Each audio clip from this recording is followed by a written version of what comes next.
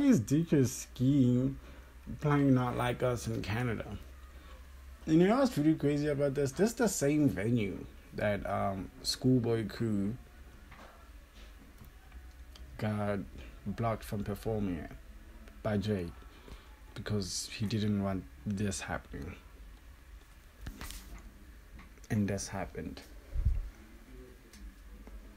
You cannot run away from it, Drake. You cannot run away from Not Like Us. Trust me, I'm trying to run away from Not Like Us.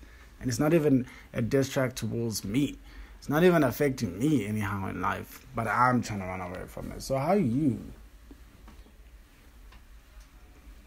I feel sorry for Drake. He's got to come back with something.